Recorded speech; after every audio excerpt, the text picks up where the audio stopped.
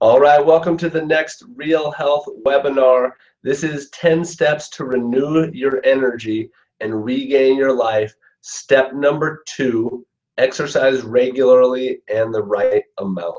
So as always, I'm your host, Dr. Taylor Crick with the Real Health Resource.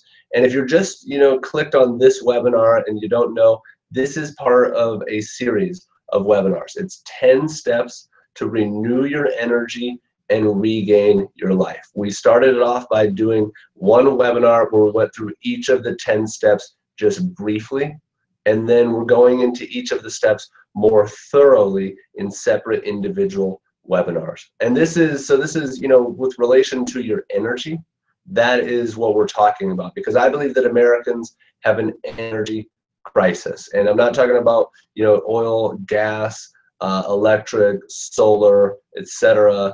I'm talking about the energy to get through your life, the energy to get to the gym, the energy to play with your kids, the energy to play with your spouse, the energy to do the things that you want to do with love and with life and with vitality. Americans have an energy crisis. Now, these first two webinars, step number 1 was eat a real food diet, and today is step number 2, exercise regularly. And these are the two that I would say, if you went out, and polled 100 people and asked them, should you eat well and should you exercise, 100% of the people are going to say, yeah, you should. Most people know this. But if you walk around, you follow them around and say, okay, well, let me follow you for a week. Let me see how well you're doing with this. Most people are not doing very well at all. So everybody knows they should do it. I'm going to scroll through and say, get your butt to the gym. What I'm going to do is show you how this can affect your energy on a hormonal level, on a brain level, and what regular exercise can do for you. And I'm also going to show you how you can do that. And I'm not going to say, hey, spend an hour, spend 2 hours at the gym. I'm going to show you the easiest way to make this happen anywhere so that you minimize your excuses, maximize your energy, and exercise regularly so that you can combat the energy crisis. One of the things that I like to point out is that, a lot of our patients that come into our office, they don't come in with low energy as their primary complaint. Now, there are, a certain percentage of people with chronic fatigue, with fibromyalgia, with hypothyroidism, with weight gain, just adding 20, 30, 40 pounds to your frame zaps your energy. Put on a 20-pound weight and try to walk up the stairs, it zaps your energy. But these things, it could be the first 2 steps to boosting energy, could be the first 2 steps to reversing heart disease, could be the first 2 steps to reversing diabetes, to regulating blood sugar, to beating or defeating autoimmune disease. Eating a real food diet and exercising regularly are just so important. There's very, very little, if anything, I don't know that there's anything, that exercise hasn't been shown to help. Now, there's good ways of exercising and bad ways of exercising, and I'm going to talk about that a little bit, but exercise really helps everything in your body function better. Your metabolism, your hormone control, your brain, which regulates your sleep cycles, and all the other 8 steps that we're going to talk about are affected positively through exercise. That's why it's a foundation of real health. That's why it's one of the first 2 steps to renew your energy, is to exercise regularly. So we live in a sedentary nation. So here's some stats on this. On average, Americans sit for 11 hours a day. So the average American is going to sit for something like 30 years of their life. They're going to be in a seated position, and they're sedentary. 300,000 deaths occur annually, each year, 300,000 deaths due to inactivity and poor dietary habits. So you look at step number 1 and step number 2, and not just whether or not you have the energy to fulfill your day, but are you going to die early? 300,000 people are, because they're not moving and they're not eating well. 20%, 1/5 of all the deaths of people 35 and older are attributed to a lack of physical activity, because physical activity has been shown to combat the main causes of disease. So that's 1/5 of all our deaths are linked to that. 65% of Americans watch 2 or more hours of TV every day. Only 6.5% meet the physical guideline requirements for work, less than 10% there. $24 billion in direct medical spending from inactivity and sedentary lifestyles, and women more likely to lead sedentary lives than men. So what does this do? Well, what being sedentary does is it causes hormone disruption. And I want to pull that down for a second and just talk about this. They've done studies where they've taken Olympic athletes, okay, some of the most fit people on the planet, and they've made them sedentary. In a day, they can measure a hormone shift, that their hormones begin to shift towards disease and away from health. Now, if they do that for one day, they're not moving towards disease that rapidly, but you do that one day, then you do it 2 days, then you do it a week, then you do it a month, then you do it a year, then you've worked a career at a desk job, and you're moving towards disease at a faster and faster rate. So it's about moving. There's a big movement today of standing desks. They say sitting is the new smoking. So people are getting standing desks. And what they found is that the standing desk isn't that much different. It's not about just being standing. It's about the movement and the motion. So I'm sitting here in a chair right now, but what you can't see is that before I record these webinars, I take the treadmill out of my office so it's not in the background, but usually it sits right back there in the corner, and I have a treadmill that I hop on from time to time to just keep moving, because it's not about the size of my muscles or how fast I can run a mile. It's about just constantly being moving, because our bodies were designed to move. So being sedentary, what does that lead to? Well, sedentary lifestyle leads to hormone disruption. And if you watched the first webinar, that is really the root of a lot of our chronic diseases today, is inflammation and hormone disruption. Inflammation causes hormone disruption, and hormone disruption causes weight gain, just as an example, and weight gain creates low energy. The hormones that we're talking about, you can see here, are things like insulin. That's your blood sugar hormone. It's also your fat storage hormone, which, if you did not watch the last webinar, go back and watch it, because we talk about, spiking insulin, or go back and watch even our blood sugar webinar. Insulin is the fat producing hormone. It is the fat storage hormone. It is your wrinkles in your skin hormone. It is the arthritis in your knee hormone.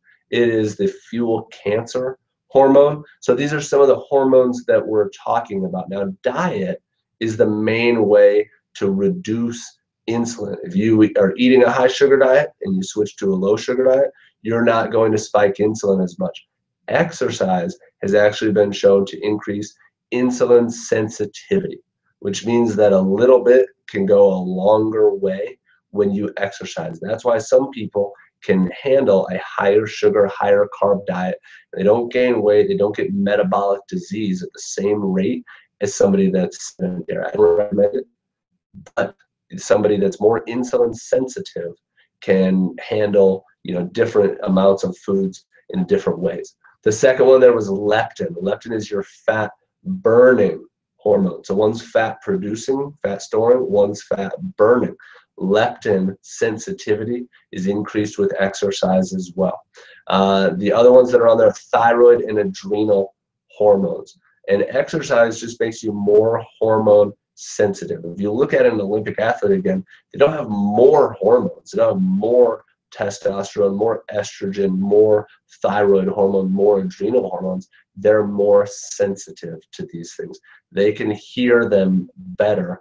They can get the key in the lock. We talked on the last webinar that your hormones are like keys trying to get into your cells and unlock metabolic processes like the adrenal and thyroid hormones. Adrenal, for example, produces a lot of energy. It's also stress hormones. And so if those hormones can't get into the cells, you can never unlock those processes. I use the analogy of pouring gas on a car. You're close, but you got to get the gas in the car. You've got to get your hormones in the cells. When you're hormone sensitive, it means that lock unlocks really easily. You stick your key in and it just turns and you're just in the door. We've all jiggled with a bad lock, trying to get the key in right, trying to get it to turn, and finally, oh, we finally get it to turn. Well, that's inflammation, that's increased hormone sensitivity, or decreased hormone sensitivity rather, is when you can't get that lock into the keyhole, get that metabolic process unlocked. So anyway, that's a little bit of, very, very brief hormones 101. But all these hormone problems zap your energy, and that is how exercise can be so beneficial to improve your energy, is not just through losing weight or through boosting your metabolism, but by making your hormones and your cells more sensitive. So exercising the right amount is a really important thing that I put on there, because there's also the opposite, exercising the wrong amount, and that's something called overtraining. So when you don't give your body enough recovery time, you find that it can cause a syndrome called overtraining, which zaps your adrenals. It's basically adrenal fatigue for athletes, or HPA axis dysfunction for athletes. But you think because you look a certain way, or because you can lift a certain amount and run a certain amount, you think that you're healthy. Or maybe not you, but somebody thinks that they're healthy, because we think, oh, well, look at that person, look how healthy they are. But if you're eating a junk diet, you're living in our go, go, go lifestyle, you have stress hormones that are through the roof, and you're not allowing your body enough time for rest and recovery, you go into something called overtraining, which zaps your adrenal glands and your body's ability to produce the right amount of hormones that control your energy. And I've seen this many times. And what happens is, somebody's in their low 20s and they can handle a heavy training load. But you just keep doing that, you keep doing that, you keep doing that. You keep whipping the horse of your adrenal glands. Eventually, it's going to collapse and give out on you. So exercising the right amount. This is the most prevalent in like CrossFitters is a big one, but really more than CrossFit. I'm not a CrossFit hater by any means. I think it's a great exercise, but not allowing your body, doing CrossFit and then some, doing 2 WODs a day, or really just gassing and zapping your body. Remember, with stress, you have your mental stress, you have physical stress, and you have chemical stress. And the physical stress is a big one. So if you don't allow your body to recover, you're constantly spiking your stress hormones. So exercising the right amount, really important. Weightlifters, heavy weightlifters, and CrossFitters, people that are putting in like hours of training a day. And then the other one would be endurance athletes, especially ultra endurance athletes. You go out and run 3 to 5 miles, you're not zapping your body that bad.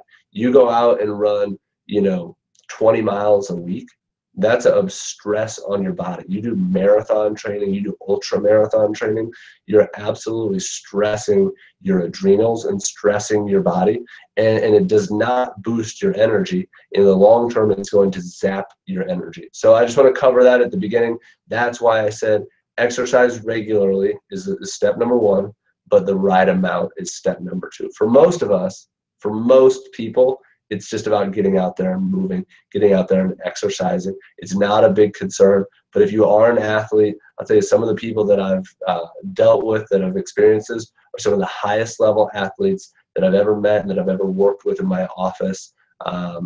Adrenal fatigue and overtraining syndrome. So exercising the right amount, too much, it stresses the HPA axis and the adrenal glands. That is one of the upcoming webinars too, is the supporting the adrenal glands and the HPA axis. So if you're like, what does that mean? How can I know what that means? I think that I might have that. I think my son might have that. I think that I might have experienced that. Or say you're not an athlete and you've read something about adrenal fatigue, which I call it HPA axis dysfunction now. But still, in Google terms, adrenal fatigue, adrenal burnout. You've read about that, you think you might have it. Well, stay tuned for the later webinars, because that is step number 7, is support your adrenal glands and your HPA axis. We're going to talk about the hormones that those secrete. We're going to talk about how to test those, what supplements you can take to support those, get some adrenal healing protocol tips and tricks there. So what is the best type of exercise? What is my favorite type of exercise? Well, I love, my answer to that is any. Any movement is good. Any exercise is good. This could be, you know, gosh, I mean, name it. Walking, running, sex is actually great physical exercise. Walking, running, biking, dancing. You know, a lot of people, especially here in Utah, you know, they hate exercise. Like I don't like exercising. It just so happens that I love skiing. I love biking. I love running. So I do things for fun that just also happen to be exercising. So find a hobby or a habit, you know, something that you just love doing and do that. But if you don't have one, you know, you don't have to force yourself to learn to love something. Like I hate walking. I'm not really a big fan of hiking. I like moving fast or I like sitting still. But find something, and if you don't find anything, that's the time when you got to go to the gym. You got to get on the treadmill. You've got to get on the elliptical. You've got to get on the exercise bike. But my first choice would be find something that you love and find something that you know is fun for you to do. But any exercise is the answer for the best type. Now I am going to give you my favorite type of exercise on the next slide, but any. So you can do walking, you can do running, lifting weights, swimming, skiing, biking. All of these are beneficial for different reasons.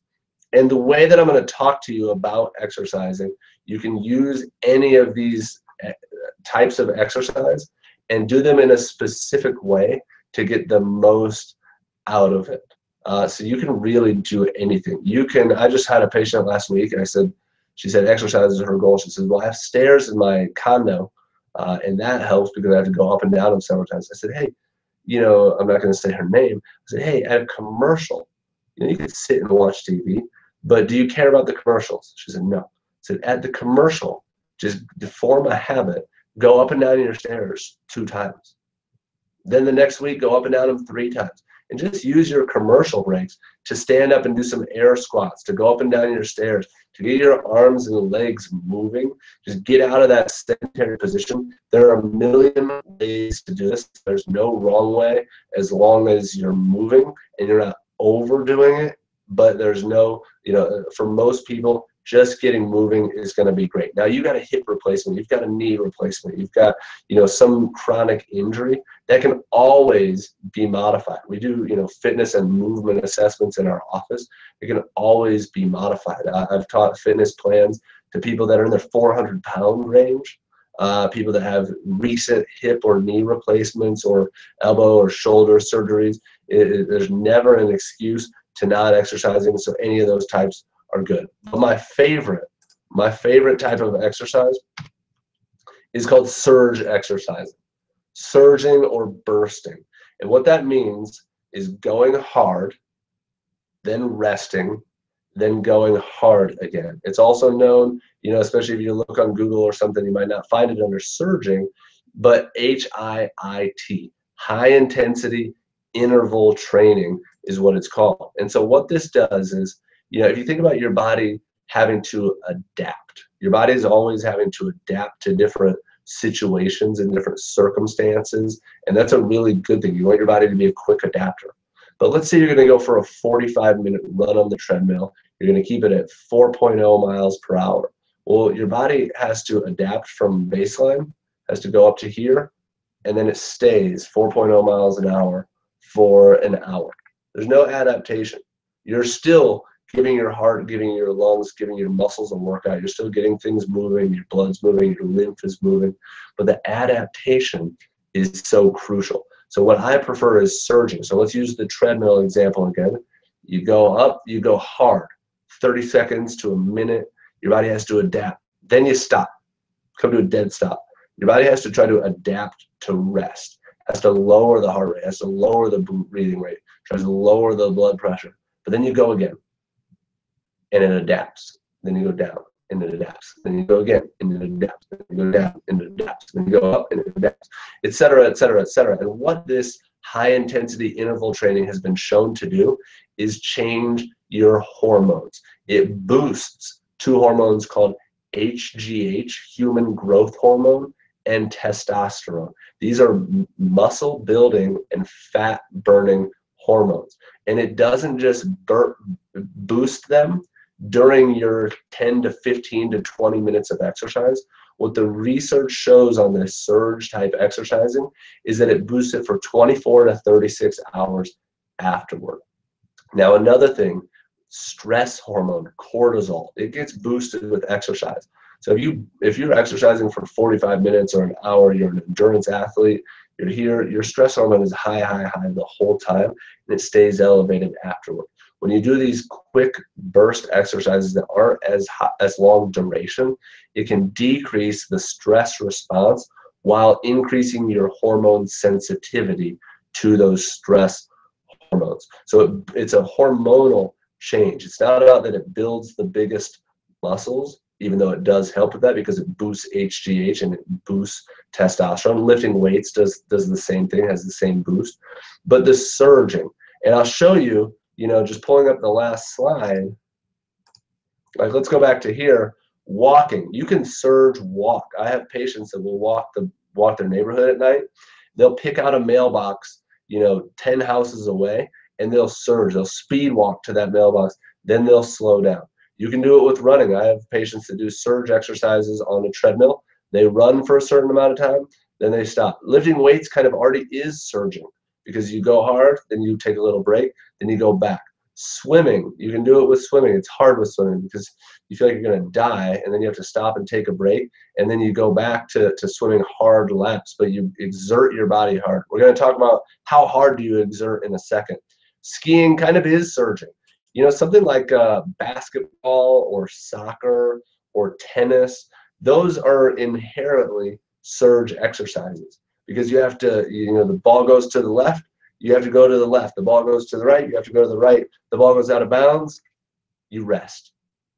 Then you serve it up, you play again. A lot of sports, and the reason that they're so beneficial is because you are surging. You're getting an aerobic exercise, but you're also using your anaerobic systems too, the ones that go really fast. You got to go to the left, you got to go to the right, you got to drive to the hoop for a shot, or you got to play hard defense for a second. You're using a combination of your aerobic, which means lungs, oxygen fueled aerobic capacity, and your anaerobic, which are like your muscles or your quick bursts of exercise. You're using a combination of those, getting your body to adapt and readapt and adapt and readapt. Really, really great for you. So surge exercising, going hard, then resting, then going hard again. And I'll give you a sample at the end of my favorite way to pull this off, but it can be really easy. It can be really cheap, free 99. I just had a patient in today. She said, I did a surge exercise yesterday morning just in my house with nothing available to me. I just did a surge. And that's the way that this should become, is that there are no excuses. The only excuse is that you don't have the energy. And that's kind of the point of this, is that it's a vicious cycle that you don't have the energy, so you don't get to the gym, you don't get out of bed to do your workout, and then all of a sudden you have even less energy, so you're not going to next time. When you break that cycle, you start to increase your energy, you're way more likely to pull this off. So surging, what you want to look at is your target heart rate zone, okay? And this is a chart of how to determine that. So when you are surging, like I said, you can surge any which way. And like I use the example of patients that maybe walk the block. They're probably not getting into their target heart rate zone, but it's still good for the adaptation periods.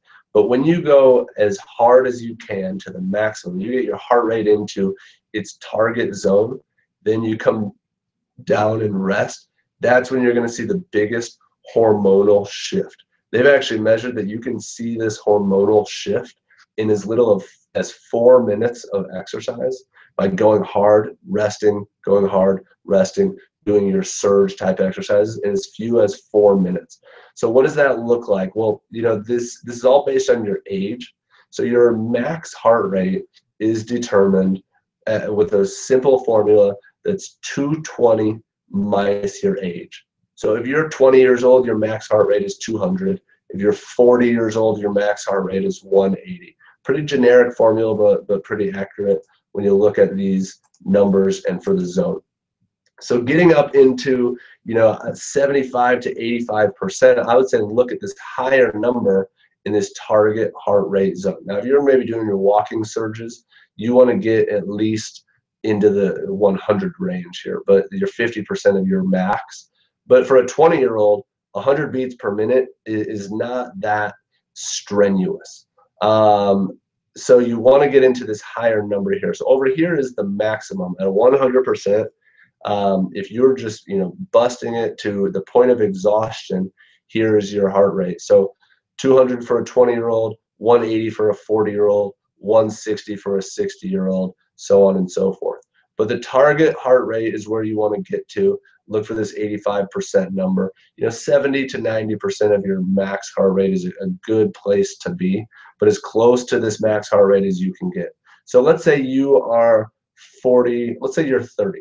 That's the closest number that I am to. So 162 beats per minute is at 85% of my target heart rate zone. So if I get up to 160 beats per minute, I know that I'm really exerting myself. I'm at 85% of my max. Now, you don't want to max out because you're not going to last that long. But let's say I'm surging and I get up to 180. That's perfectly fine. It's under my max. I'm at like 90% of my max heart rate there. And that's really, really good. Say you're 50 years old. Your max is 170. So if you get up to 160, 165, you're getting pretty close to your max heart rate. Your goal should not be any higher than 170. But your target zone, you want to be at least 85. But 85 for a 50-year-old is probably like, walking up a flight of stairs or maybe walking to their car after work. Very low effort. But the 145 number, that's more where you want to be. 145, 150, 160 to 80 to 90, 70 to 90% of your target heart rate or of your max heart rate. So if you're a 70-year-old, 130, 140 is really good strenuous exercise. You're getting up close to your max of 150 beats per minute. So for two people doing a surge workout at the same time, they're not going to be putting forth the same effort. And we've done, we do surge workouts in our office, and I've seen, a kid come in and they're doing jumping jacks and they're flying through them. The parent is with them and they're doing jumping jacks and they're, moving pretty quick, but, not nearly what the kid is doing, like Energize Your Bunny. And the grandparent is with them as well, and they're slower, but they're all might be at the same output for their age. And that's really, really important to note, is that it's not a race between any of us. There's an amazing book out there. It's called Spark by John Rady. He's a MD. He talks about the beneficial effects of exercise on the brain. And in the intro to the book, the beginning of the book, he talks about a specific school district in Chicago where they measure kids. They give each kid a PE class a heart rate monitor, and they measure them on their energy expenditure. But it's not who can run the mile the fastest. The first person to cross the finish line isn't the winner. It's based on you and your design and your age and your weight and your ability and where your heart rate is at. If two high schoolers run a 6-minute mile, one of those high schoolers might be at 175 beats a minute. One of them might be at 150 beats a minute. And it's not to say that one is better than the other, but one is exerting more effort for the given result for that 6-minute mile. So it's really important to know your heart rate, but it doesn't mean that everybody has to wear a Fitbit or a heart rate monitor. First off, you can check it yourself. You can check it in your neck. You can check it in your wrist. But when you're exercising hard, it's hard because it's like, trying to count those beats is really tough. So, a wearable Fitbit might be beneficial. A heart rate monitor might be beneficial. But you can also get the feel for this too. You know what it feels like to be gassed or exhausted. If your hands are going down on your knees, you're gasping for air. You feel like you've worked yourself to exhaustion. You're above and into that target heart rate zone of 70 to 90%. Like the 85, 50-year-old at 85 beats per minute. That might be just walking out to your car. Very low exertion level. So you want to be with surging. The most effective way to know that you're doing it right is you want to be gassed. You want to be to exhaustion. Even if you do it for 20 seconds, by the end of that 20 seconds, you want to be thinking, man, I need a rest. And then you get a rest. You rest for 20 seconds. Your body says, okay, we can do that again. You go again. 20 seconds hard. Think, oh man, I need a rest. Then you take a rest. Then you go hard. So you go to a mini point of exhaustion each time. Adapt, rest, adapt, rest, adapt, rest.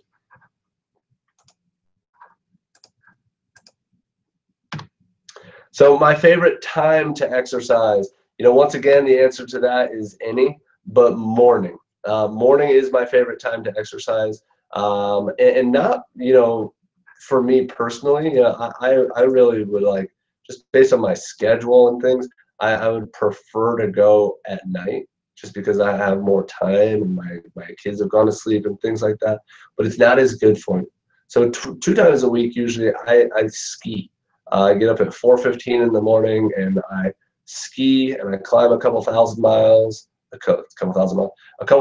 feet, ski down, get my workout in the morning. But that's not always the most convenient, but it is the most beneficial. So I'll explain to you some of the reasons why, especially when it comes to your energy. Now, once again, any time is better than no time. So if you are only available in the evenings, that's not to say, oh, shoot, Dr. Taylor just gave me an excuse not to exercise. I can't do it in the morning. It's just not happening. Myself personally, and just the way that I'm wired, I would prefer to do it at night, but it is better in the morning. Here's a couple reasons why. One, you get it out of the way. So you're not, as your day goes on, more and more excuses are going to pop up. Oh, I have this. Oh, I have this. Oh, I just got a flat tire. Oh, I've got to pick my kids up from soccer. More and more things are going to pop up. But if you do it right away in the morning, you get it out of the way, it's downhill from there. It also spikes cortisol at the right time. So with exercise, you do have a rise in your stress hormone, cortisol. And we're going to talk about this a lot on webinar number 7, because this is the adrenal glands, and the HPA axis measures cortisol over the course of a day to measure if your adrenals are fatigued or they're burnt out. And if you look at cortisol over the course of the day, it's high over here at 7, 8 in the morning, and then it goes down during the day. So if your cortisol is dropping down during the day, you go for a hard exercise at 6 o'clock at night, you're spiking it up. Now it's going to come back down, but still you're spiking it, causing disrupted hormone cycles. The next webinar, 2 webinars from now, webinar number 4 is on resetting your sleep cycles. And we all know about our circadian rhythms. We all know about, being more awake in the morning and more asleep at night is how we should be, and that our bodies have rhythms. And so exercising in the morning can help you continue with a healthy rhythm, or it can help you reset your rhythm if your sleep is off. If you're somebody that's what's called wired and tired, you're tired in the morning when you wake up, but at night you're wired and you can't fall asleep. Your cycles are disrupted, your hormone cycles, and so exercising in the morning can help with that. But you spike cortisol at the right time, you get it out of the way. You regulate energy cycles like your melatonin, which isn't necessarily an energy cycle per se, but if you aren't sleeping well, that's the most obvious cause for poor energy. We all know what it feels like to be tired and not getting enough sleep. So melatonin and your sleep cycles can be regulated for that reason that I just talked about, with spiking cortisol at the right time. And then the biggest thing is it pours rocket fuel on your brain. And I don't mean literally like rocket fuel, but figuratively, that's the analogy that they use when you exercise in the morning. Just by getting moving, it changes your melatonin cycles, just even slight movement by working out in the morning. But it increases some things in your brain, like what's called BDNF, which is brain-derived neurotrophic factor. Another one is called VEGF, vascular endothelial growth factor. These are very, very beneficial hormone neurotransmitters that They use the analogy of pouring rocket fuel on your brain or pouring Miracle Grow on your brain. It causes you to be sharper, sharpens your cognitive skills, sharpens your energy and alertness, not just right after the workout, but throughout the rest of the day. So that is by far the best time to exercise is the morning.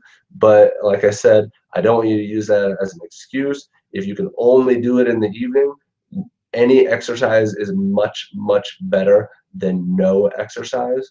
But the best thing is just, exercising regularly and staying moving throughout the day. But at least once, a day or every other day, giving your body a good hard workout like these surge workouts to where you're changing your hormones, getting a good one in the morning is the preference. So here's a sample surge workout. This is my favorite. This is the type that we teach in the office. This is on a DVD that we sell here in the office too, a similar type of workout, but just a really easy formula. So you pick 6 exercises, okay? And I'll show you my sample here in a sec. 6 exercises. You're going to repeat each one 3 times. For each exercise, you're going to go 20 seconds of on, then you're going to take 20 seconds of rest.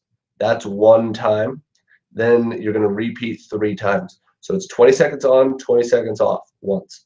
20 seconds on, 20 seconds off twice. 20 seconds on, 20 seconds off 3 times. Repeat each exercise 3 times for 20 seconds each time.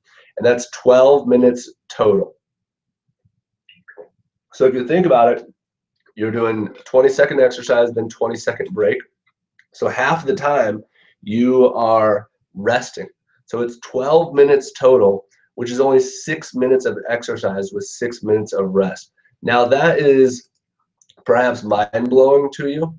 And to a lot of people, if I say, hey, what if I tell you that you can get fit, you can lose weight, you can get the benefits of exercise from exercising 12 minutes a day? Do you have 12 minutes a day? Like, yeah, oh my gosh, I could do that. What if I say, you're only exercising for 6 minutes? You need 12 minutes of time, but you're only going to be going for 6 minutes. Do you think you can do that? 100 out of 100 people are going to say yes. So everybody has the ability to make this a reality. They just don't see it. They have their blinders on because they're not seeing that it's possible for them.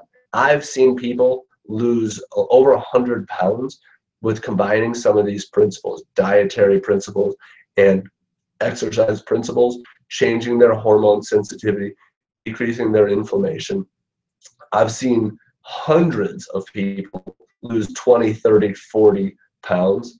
Some people go on further to lose 50, 60, 70, 80, 100. But I've seen hundreds of people lose dozens of pounds and really, really quickly. I've seen people, do a 30-day, 28-day challenge, lose 25, 26 pounds by combining these principles. And that's really what we're teaching them to do is a 12-minute surge workout. So 20 seconds on, 20 seconds off. So here's what this looks like. Here's exercise number 1. I'm going to put 6 exercises. I'll just put them all up. Actually, I'll explain them. Air squats. Air squats is just squatting down and standing up. Okay, so if you got a bad hip, you've got a bad knee, maybe you don't go down as deep. But if you don't go down as deep, that means that you can go faster. So you can modify this to anybody. Air squats. Jumping jacks is number 2. Most people know about that one from grade school. They know what a jumping jack looks like. That can be modified too, and I really love the modified version. I'm not going to stand up and do it, but a jumping jack is both hands, both feet at the same time. Modified, you still do both hands, but you go left foot, right foot, left foot, right foot. You can't see my feet right now, but you get the point. You're not jumping. There's not impact. You're not bouncing. You're not slamming down on your knees and your hips. But you can still move really fast. Left foot, right foot, left foot, right foot. And you can actually get, sometimes a better workout with doing the modified version than with a strict jumping jack. One of my favorites, really basic. Lunges are the next one. So once again, your knee doesn't slam to the ground, but you stick your leg in front of you and you squat down, and then you bring them back together. Then you stick your right leg in front of you and you squat down, you bring them back together. Then left leg in front, squat down. That's a lunge. If you don't know what a lunge is, Google it. You'll get 500 results in a second. Good mornings. This is a great one. We love this one in the office because when we do a workout class, people say, well, this one feels like it's not doing anything because you're not as exhausted. Air squats, jumping jacks, your heart, your lungs, you're gonna be breathing. Good mornings, you feel like nothing's happening. And then you come to me on Monday morning and you say, oh my gosh, I couldn't get out of my church pew on Sunday. I couldn't stand up off the toilet because my butt was so sore. So a great workout is called a good morning. And you can look that up if you're interested with what that is. But a great a body weight workout. Number 4, high knees, kicking your knees up, and you don't need to run in place. You can just bring one knee up, left knee up, right knee up, left knee up, right knee up. Well, you're going as fast as you can to exhaustion, and then you're resting for 20 seconds. So for 20 seconds, left knee, right knee, left knee, right knee, left knee, right knee. Then when the timer says time, then you stop. And number 6, squat jacks. That is combining number 1 and number 2. You get into a squat position, and then you do jumping jacks. This is a real workout that we're going to put people through in our office, and that we've done before. And I'll tell you, you do this workout 12 minutes, and I don't care who you are. We've had high level athletes, we've had kids, we've had people. You do these workouts, and you put like I said, a grandparent next to a parent next to a kid. They can all do them to different levels and different exhaustion levels and different speed levels. But if they all exert themselves as hard as they can, they are all going to be sore, and they are going to feel it. You're going to know that you did a workout. Now, for some of you, being sore is not your goal. It's not about the soreness by any means. We're not trying to punish people, but it does tell you that, in 12 minutes and 6 minutes of exercise, you're getting a really good workout. Your heart and your lungs are gassed. You're getting a good cardiovascular workout, an aerobic workout. But at the same time, you know that your muscles are rebuilding and building stronger because you can feel the soreness. So those 6 exercises, and you go 20 seconds on, 20 seconds off. Air squats, 20 seconds, 20-second rest. Air squats, 20 seconds, 20-second rest. Air squats, 20 seconds, 20-second rest. Now, I like to do all 3 right in a row because then you don't forget, right? Where did I leave off?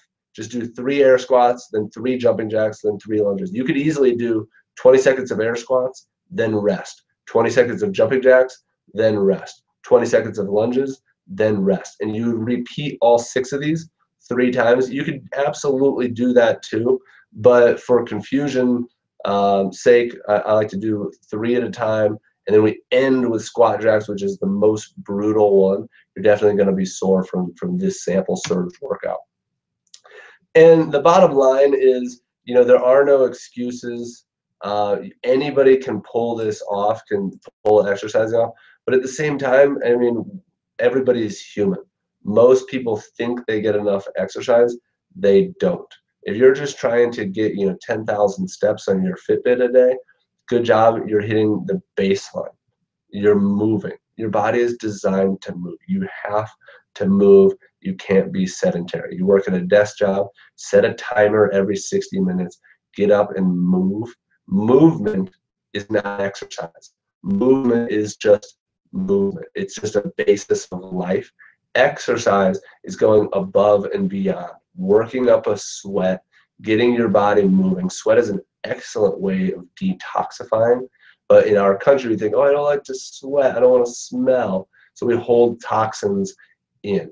Working up a sweat, getting your heart, getting your lungs moving above normal, above flight of stairs, doing that repeatedly and regularly is absolutely necessary. But for so many of us, it's a vicious cycle that you're stuck in. And so what you have to do is break the vicious cycle. The vicious cycle creates low energy, and your low energy creates the vicious cycle. When you are low energy, how many people with low energy, with fatigue, want to go to the gym? Never. Nobody's going to want to. So you have to force yourself to, and when you break that cycle, it's going to change your energy so that next time it makes it easier and easier. So I'll pull up this slide with the vicious cycle and what you have to do. So inactivity, not exercising, being sedentary leads to low energy. Your body's just not moving as much. Your hormones aren't as sensitive. You maybe put on, 20 or 30 pounds, and it leads to low motivation. And that's not your fault. That is in your brain. That is, neurotransmitter imbalance. You have low motivation. You don't want to exercise. So then you don't exercise. You're more inactive.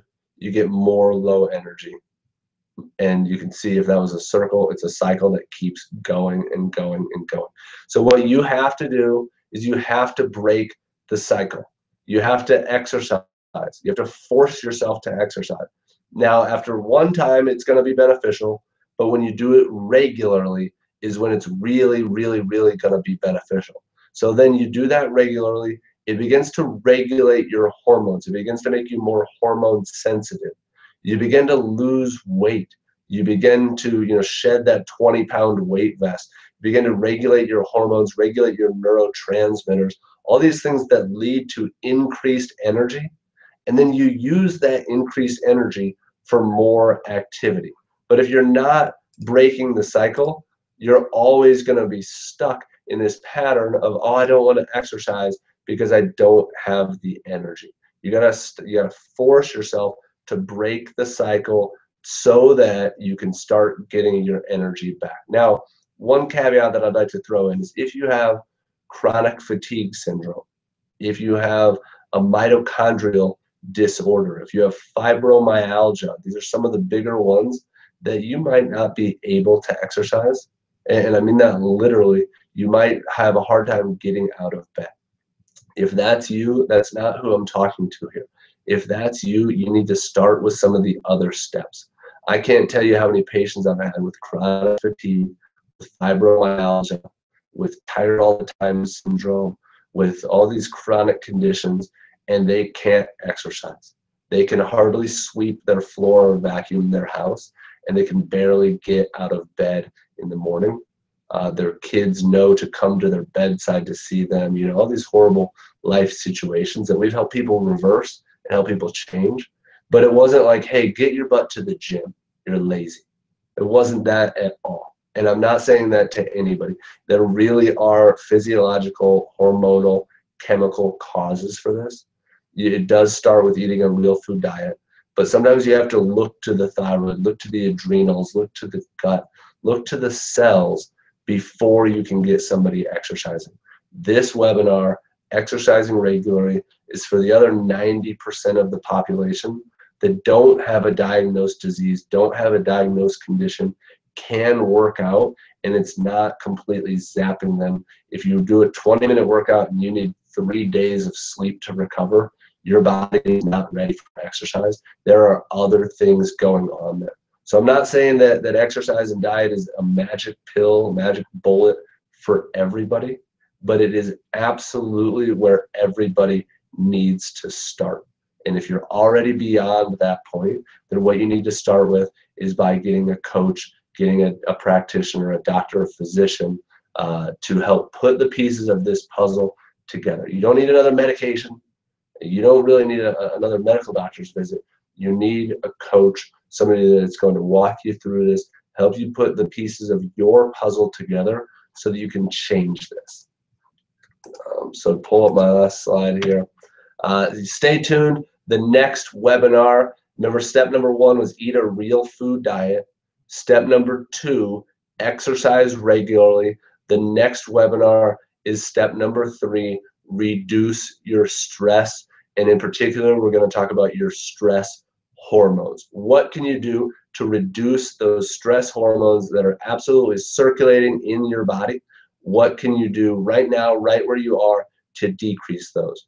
But if you are, the person that I just talked to, you're somebody that says, well, gosh, I want to boost my energy, but I can't get out of bed. I can't get off the couch. I can't get to the gym. Well, then that is somebody that you need to contact us. So go to www.realhealthresource.com. That's where the other webinars are hosted, where our podcast is hosted. It's where our store is. All the resources are there for Real Health. That's why it's called Real Health Resource. And you can look into our Real Health coaching packages.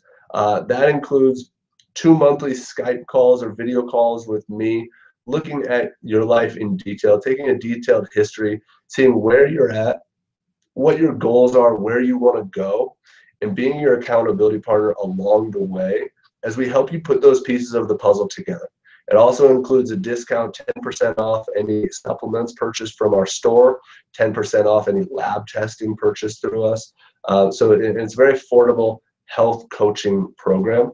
But you can also send me an email if you're watching these webinars, you have any questions, you want to know just a quick thing here or there, make sure to send me an email. I'll put that slide back up, and then stay tuned for the next webinars. This is number 2, so there are a lot more to come, and watch all of them. I would say they're all going to be packed full of content. So there's my email, drtaylor@realhealthresource.com, and we will talk to you all on the next webinar, Reduce Your Stress Hormones.